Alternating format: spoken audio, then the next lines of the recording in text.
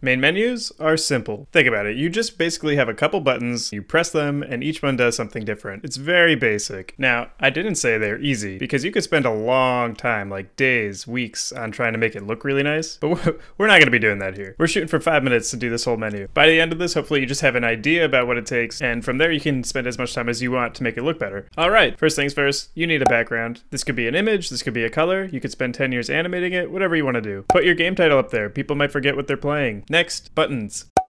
Throw them on there. Last step is just to make it when you hover and click on a button, it does something. So let's open up Unity and actually implement this. Just as explained, the first thing we need is our background image. So import whatever image you want to use. Let's add that to the scene. So right click, UI, image. With it selected, drag our background image onto the source image. Open up the anchor points and hold Alt, and hit the bottom right option so that it scales to the screen size. Most important step of any UI, you want to click on your canvas and go down to constant pixel size and change that to scale with screen size. For here you want to type in your target resolution.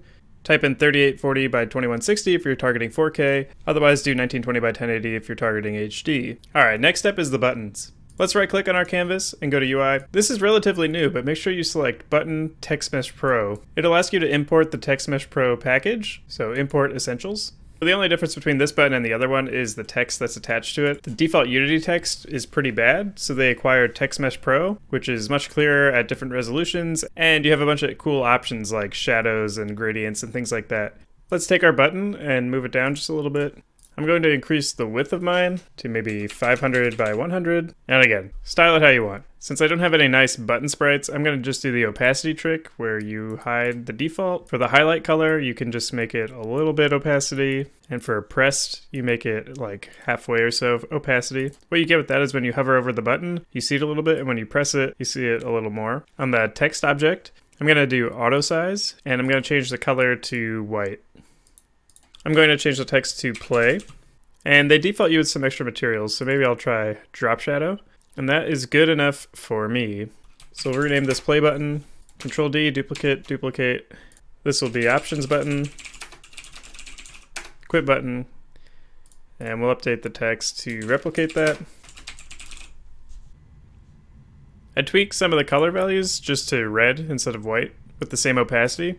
When I play, here I am. When you hover, you see a little bit. When you click, it's bold. And when it's selected, you can press up and down on your arrow keys. If you have a controller, it should work as well. This is due to the event system that gets generated. So I'm going to right click on my canvas and create empty and call this main menu. And I'm going to take the 3 buttons and just drag it onto the main menu. At this point, we want to start adding logic to our menu. So if we click on a button and look at the inspector, towards the bottom, we'll see this on-click event. And if you add an event to this, you can drag the same object into the corresponding field, and now you can select a function that gets called when you press this button. You can do this with public functions as well from scripts, so we need to actually create a script for this. Let's create a new C# script, and we'll call this main menu.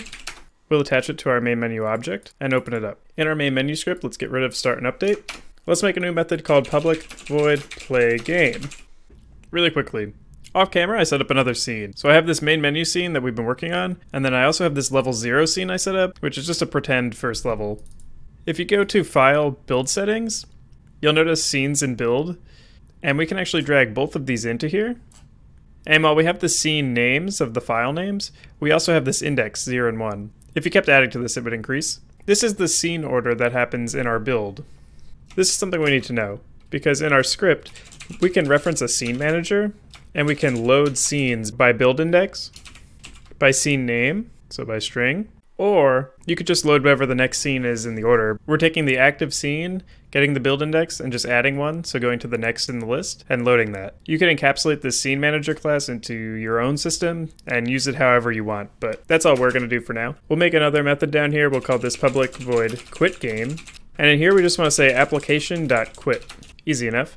Okay, I'm selecting the 3 buttons, I'm adding a non-click method, I'm dragging in the main menu. On the play button, I'm going to function, main menu, play game. On the quit button, I'm going to main menu, quit game. I'm clicking on the main menu, duplicate, call this settings menu.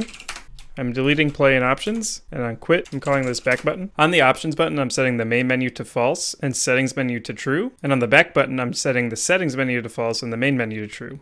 In this approach, you have both menus on the same scene, but you don't have to. You could also put your settings menu on another scene and load it and go back. In our game, you can hit play, you can press settings, back, and finally you can also quit.